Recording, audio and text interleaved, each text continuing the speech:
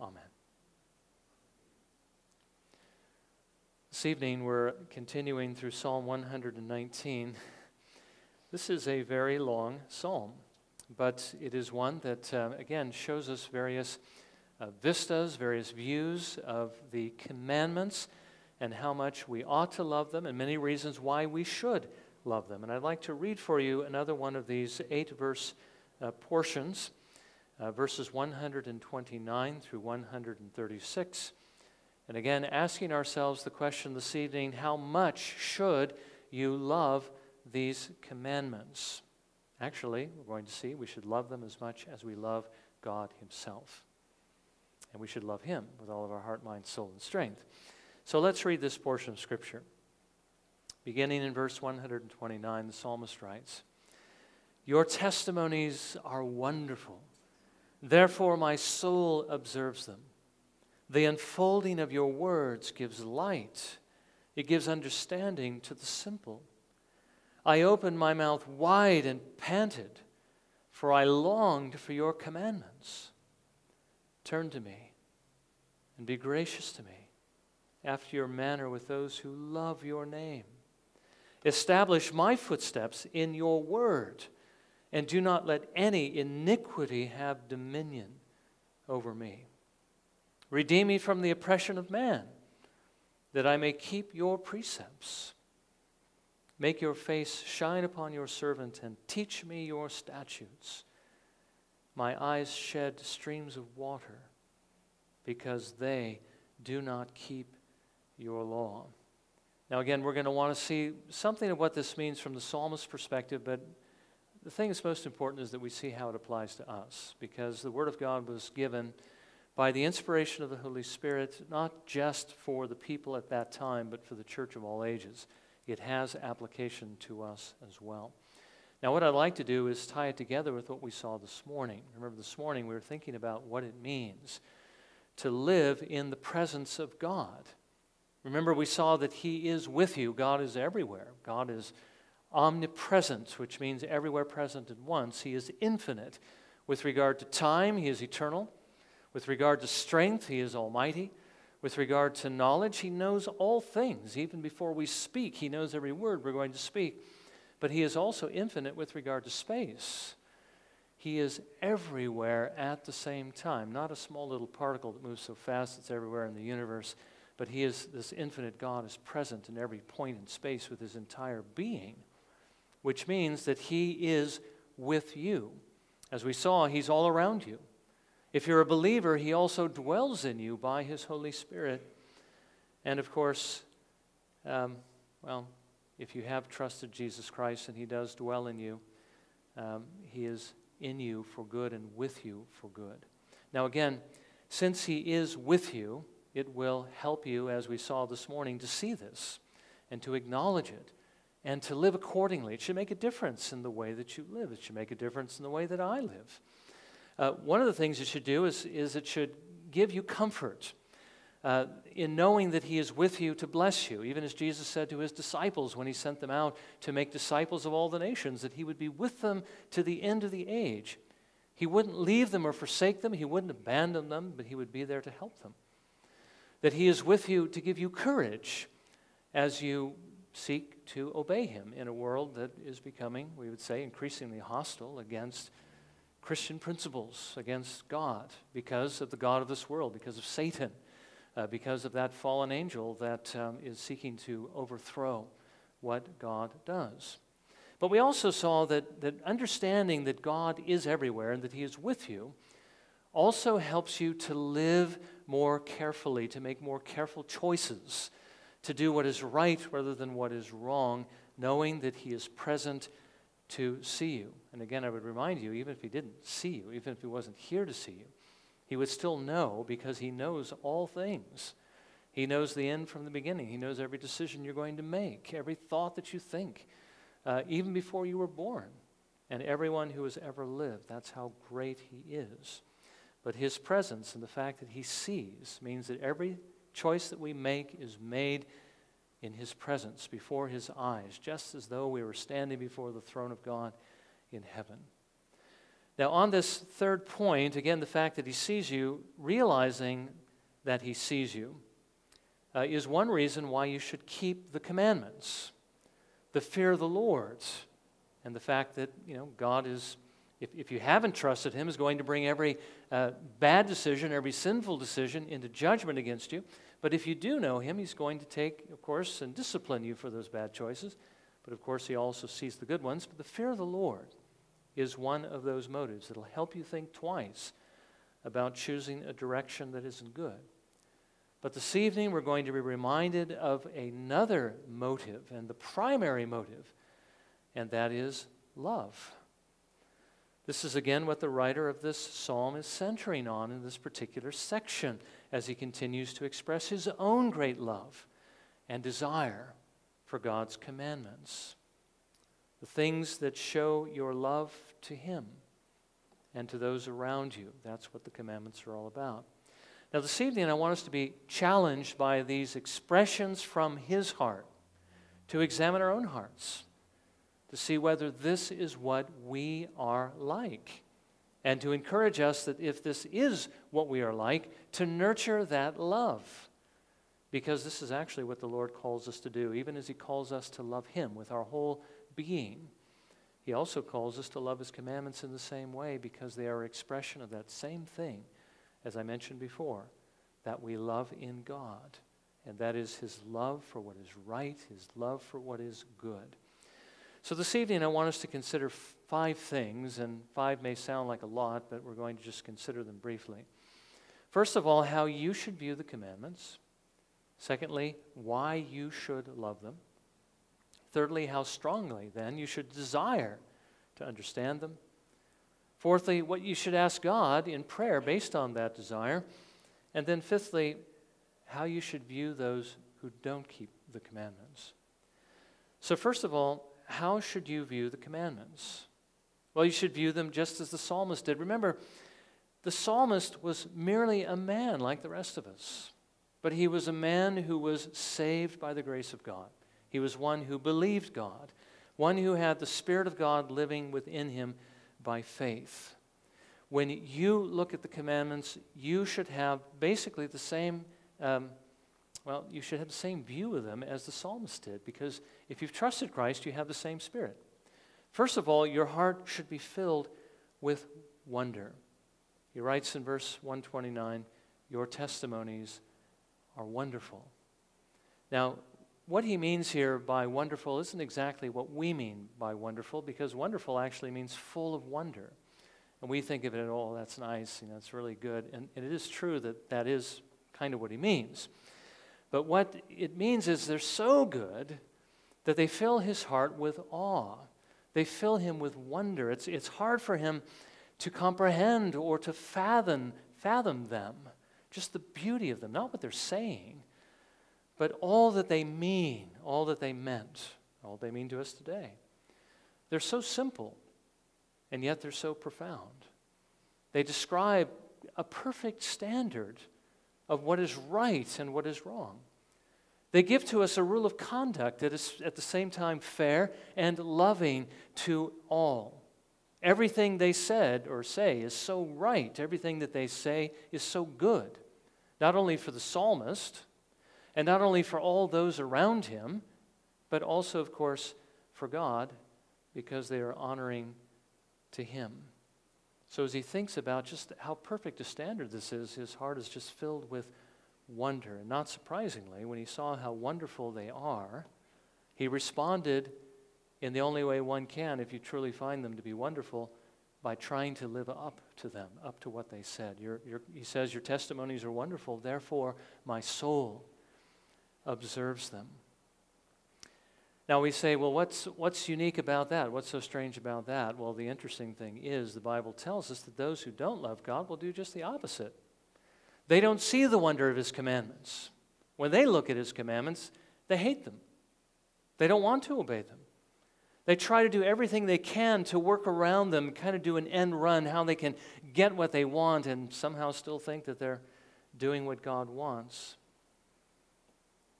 Paul says that apart from God's goodness and his mercy to us, that there is none who does good, there's not even one, that our hearts are so steeled against God that we cannot and we will not submit to His law. And the thing that makes that really bad and really evil is the fact that His law is the perfect expression of love. It's perfect, it's good.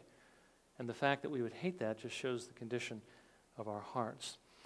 Now, the Spirit of God changed that for us if we've trusted in the Lord Jesus Christ. The Spirit of God changed our view. He didn't really change the commandments at all, but He simply enabled us to see what they were really like and to see what it is they really commanded and to see that they really were good. The Spirit of God is the one who opens our eyes, and He shows us not only how beautiful Jesus is as a Savior, but at the same time shows us how beautiful this law is, so that at the same time you want to embrace Jesus Christ as your Savior from sin, you also gladly submit to Him as Lord, not because He forces you, but because that's what you want to do.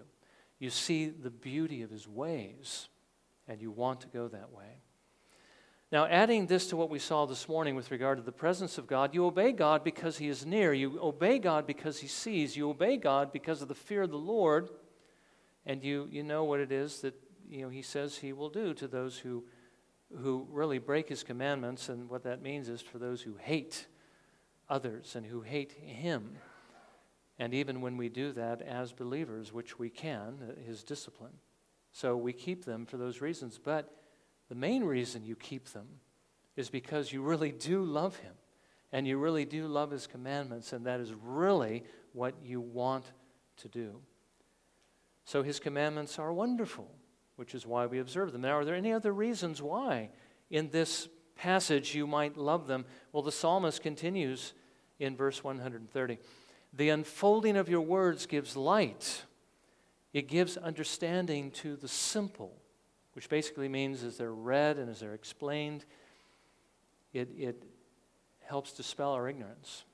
Light in the Bible refers to knowledge. We talk about that knowledge in kind of the same way, and we're trying to figure something out, and all of a sudden this light bulb appears, over the head, ding, and the light comes on.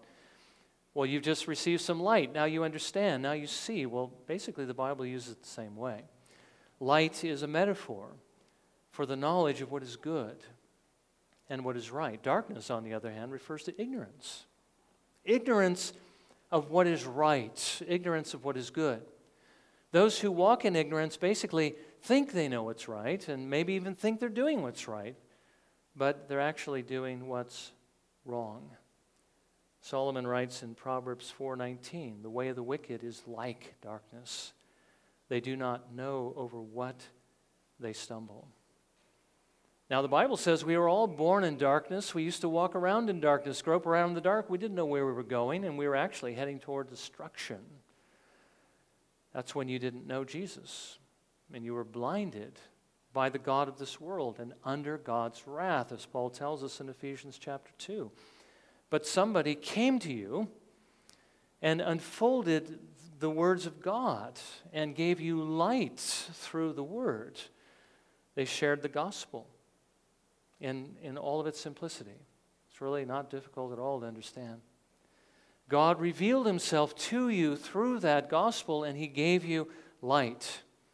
He showed you what you were doing that was wrong and turned you from that wrong and put within you a heart that loved what was right so that you began to walk in the right way. And now you love His word. You love His law. Now you want to know it better so that you can live it. We don't want to just know it so we can explain it to other people and tell everybody, just how much knowledge we have, but you want to know it so that you may keep it, so that you may honor Him and love Him, because that's how you love the Lord. Jesus said on one occasion, if you love me, you will keep my commandments. This is what Jesus meant when He said that He came that we might have life and that you might have it more abundantly. He came to free you from bondage to sin. He came to bring you out of that darkness and bring you into the light, to free you from sin. And Jesus says, if the Son sets you free, you will be free indeed. And now that you are free from that darkness, you don't want to return to that darkness again. You want the light so that you can walk in the light and honor the Lord. Now, in light of this, how strong should your desire be to learn more of what God has to tell you in His law? How much of this light should you desire? Well, your desire should be something like that of this man. Look at what he says in verse 131. I opened my mouth wide and panted, for I longed for your commandments. Now, we already saw something about this panting, didn't we, in our meditation and our call to worship, how the psalmist hungered and thirsted, how he panted like the deer for the water brooks. His soul was thirsting and panting after God. Now, this is the kind of desire you should have for God, is to pant for Him, to desire Him with that kind of strength. This is the kind of desire you should have for the law of God. Jesus says in the Sermon on the Mount in Matthew 5:6, blessed are those who hunger and thirst for righteousness, for they shall be satisfied. But what is the standard of righteousness but what God says in His law? Now, what does He mean, hungering and thirsting? What is He talking about here, panting? Well, what do you do when you're hungry? And how do you feel? How do you feel when you're thirsty and when you're parched? I know how I feel, and I imagine you're probably the same, but you feel almost like this something's taking your breath away. You have this panting, as it were, because you have this desire for something. You have this desire for food because you're hungry. You have this desire to drink because you're thirsty. And you know when there's anything that you want, and you want it really badly, when your desire is strong, it creates a thirst in your soul that makes you pant after that thing. You almost feel, in a certain sense, like you're suffocating. I'm going to suffocate unless I can have what this thing is that I want. Well, the psalmist is saying that is how you should desire to know and obey God. Well, maybe you've experienced something like this in your life. I hope you have, at least at some point. But one question that perhaps we should ask ourselves is, why don't we experience it more than we do? Well, I think the main reason is because your heart can easily be divided between God and something else, between God and the world, between God and the things God made. Now, when a river divides, you know that each of its streams has less water and it becomes less powerful. The same thing is true with regard to the affections of your heart when they're divided between God and anything else. It weakens the love that you have that should be flowing out towards God. And to the degree that your heart is divided between God and other things, to that degree your desire for God is weakened, so that you're not having that panting of soul because all your affection is not directed toward Him. And when it's not directed toward Him, neither will it be directed towards His law. And so what should you do about this? Well, that's the fourth point. You need to pray. That's what this man did. He prayed. Verse 132. Turn to me and be gracious to me, after your manner with those who love your name.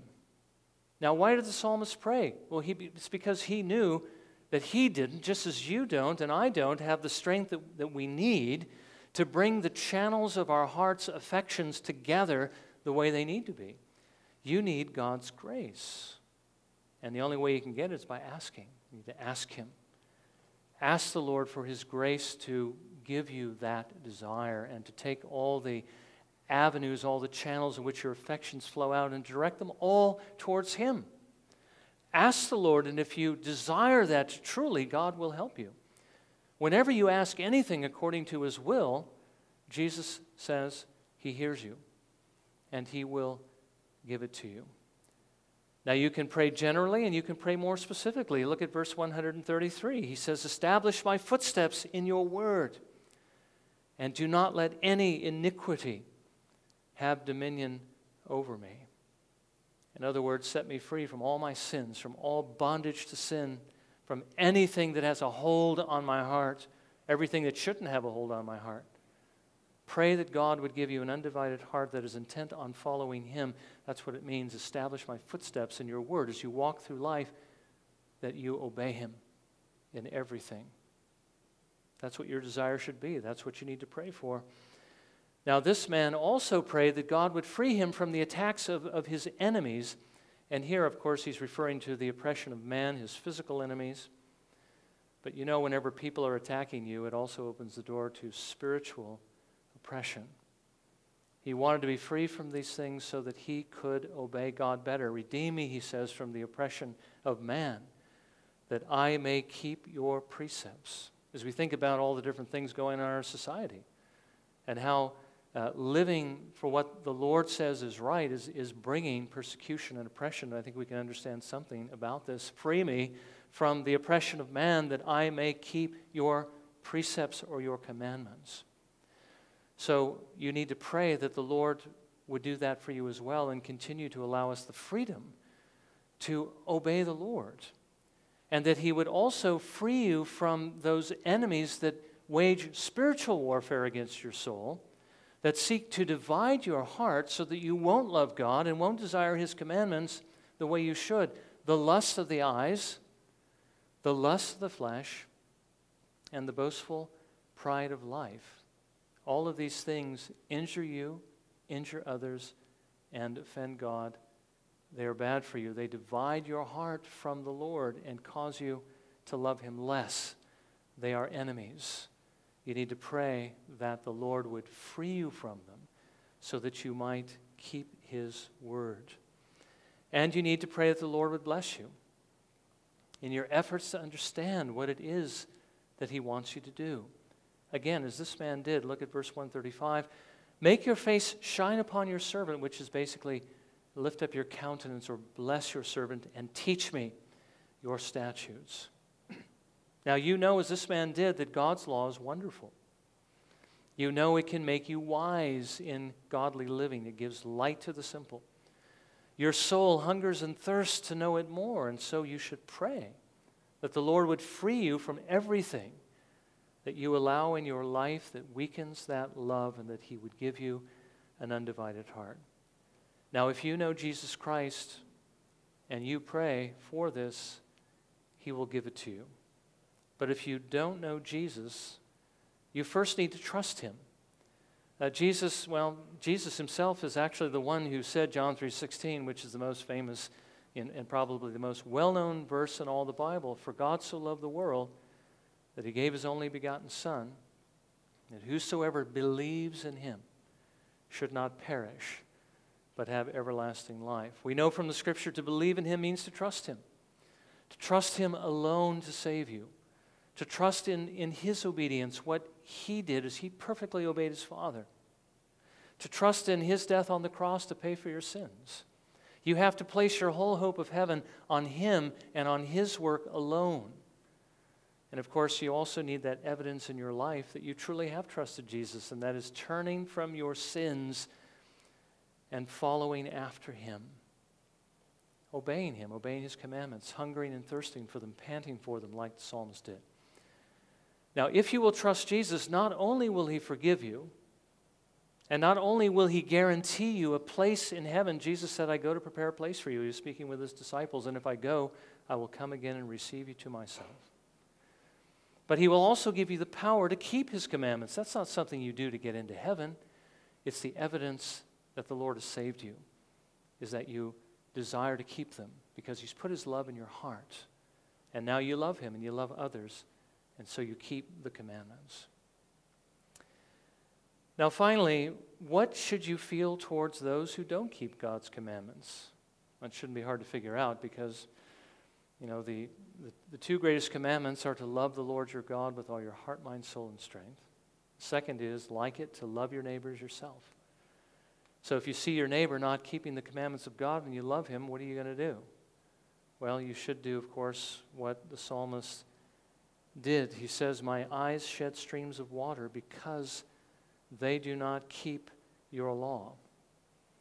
Now, I know the tendency is to hate those who don't keep the commandments of God, especially those who really are really evil, as it were, really bad and really break them a lot, and more particularly, those who, in breaking their commandments, are actually hurting you. But what does Jesus say? Luke 6:27. Love your enemies. Do good to those who hate you. Bless those who curse you. Pray for those who mistreat you. Now, did Jesus tell you and me to do something he himself wasn't willing to do? Of course not. Jesus did this perfectly. When he was on the cross, what did he do? He prayed for his enemies, for those who had betrayed him, for those who had disowned him, for those who handed him over to the Romans to be tried and condemned, for those who handed him over to be crucified, for those who crucified him. He prayed for them. Father, forgive them, for they do not know what they are doing. I think we see something of that in the psalmist here, the writer of this psalm, because far from hating those who were disobeying God, he felt compassion for them.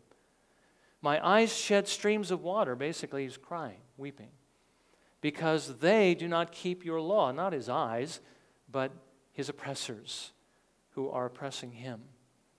He was feeling compassion for his enemies. Now, we do know from what we've read in the psalm before, and in this same psalm, there is a sense that you're going to be angry with those who break God's law, not only because they're injuring you, but because they're dishonoring the one that you love more than anything else. But there's another sense in which you will feel compassion for them because you know what's going to happen to them if they don't repent and turn to Jesus. The Bible says that they will have to pay for every single one of their sins, and they will suffer in hell forever for them. They will never cease to exist, but always be tormented, because sins committed against God are infinitely serious sins, because he is infinitely worthy. Now, the Bible says God doesn't delight in the death of the wicked, but that the wicked would turn from their evil ways and be saved. We need to have that same heart. So how do you feel towards those who are outside of Christ? Do you feel as the psalmist? Do you have the heart of Christ? Do you weep for them, knowing what's going to happen to them? Seems like the weeping doesn't really begin until they die and they're gone and they're lost, and we know they are. It's too late. But knowing what's going to happen to them, are you concerned? And are you reaching out to them with the gospel? That's really what the work of the church is, to try to reach out to others, to give them the message that God uses to save. You have that message. God has given it to you. That's the message that you heard, the message that enlightened you, the message that enabled you to, by God's grace, embrace Jesus Christ, to trust him and to turn from your sins. You have that gospel, and you can share it with them. That's what God wants you to do. So if you find his law to be wonderful, if you find his law to be enlightening, if you hunger and you thirst, keep it as the psalmist did. If you pray that God will establish your footsteps in his word, pray that he would help you to obey this command as well, because this is a part of his commandment to us. Go into all the world and make disciples of all the nations. Be ready at all times to give a reason for the hope that is within you, with gentleness and with meekness. The Lord wants us to share that gospel with others. Pray that he would help you obey this commandment. If you know Christ, if you are his child, you know that that's what you want to do. So you need to seek by his grace to do it. May the Lord grant us his mercy to be able to do just that. Let's bow in a moment of silent prayer, and let's ask that the Lord would take his word and would help us to understand it, to help us not to